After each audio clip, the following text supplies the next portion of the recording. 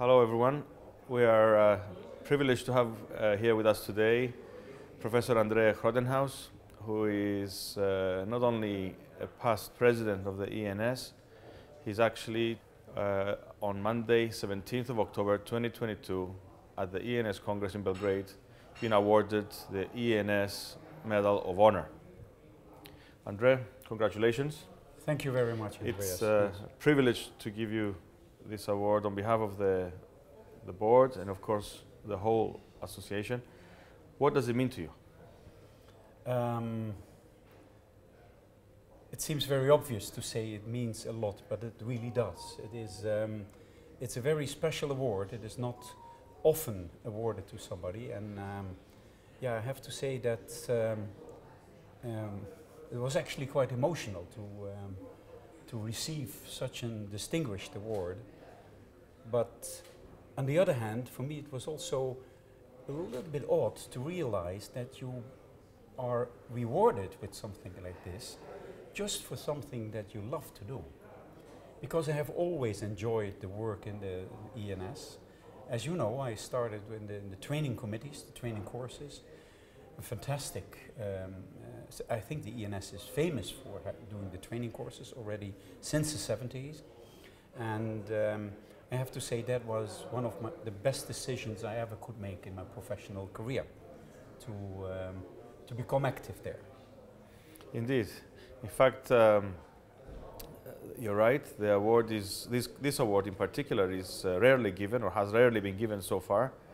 But I'm very happy to share that this was a unanimous decision by the board. Nice to hear. And the fact that it's not something one wants to get and therefore does things in order to get it. It's actually given because whatever was done, and is still being done, because you're still very active, was thoroughly deserved. How do you see this award is for exceptional service to the EANS, which means you have over the years experienced a transition, a growth, so lots of changes. What are the few things you want to highlight that have changed over the years? Yeah, you're right. I mean, in the past 20 years I have seen changes, and I think it is very important to realize that when you do something, you always stand on the shoulders of your predecessors, of the people who worked before you. And here I really have to tell the name of Professor Johannes Schramm, because he started a real change in the EANS, because he introduced the individual membership. So that was something that was never before in the EANS. It was just the Association of National Societies. But this really changed the EANS, to the better, I have to say. And then this was further enhanced and improved by Vladimir Benesch as a president.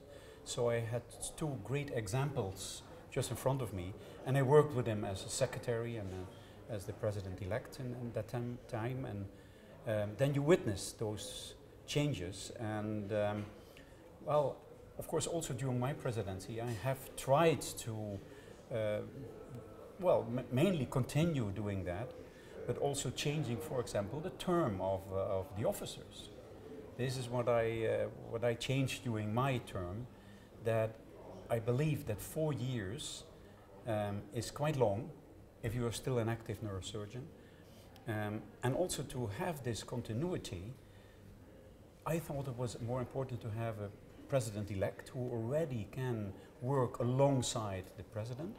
Then you are 2 years term as president, but then still you remain 2 years as past president so that you can give some advice. And what I have seen also over the years after that, your presidency, but with Jesus Lafuente, Carlos Schaller, that we have much more continuity in what the EANS is doing. And not only continuity, but steady progress. Both financially, much more stable than we ever have been, but also in all the activities. I hardly can name it out of my head, but I think it has not only doubled, but more than tripled in all the activities, if you compare it to the moment I started. And you're absolutely right. the triumvirate of the three presidents, as we call it, allows continuity, allows control, allows stability, and we hope that this is something that enables the delivery of projects for the improvement and the betterment of what we offer to our members.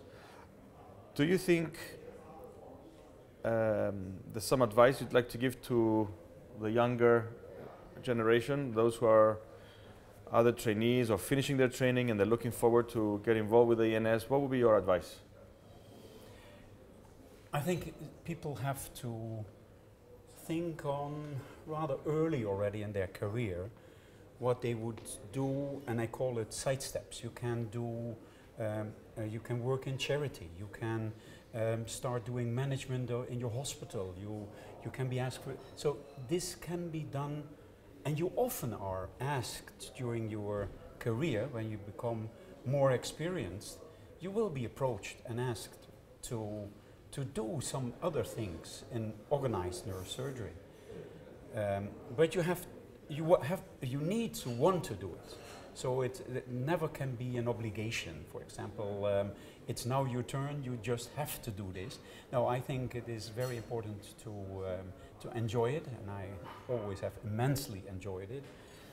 But when I speak to the younger neurosurgeons now, and you saw the numbers of individual members have grown substantially, how enthusiastic they are.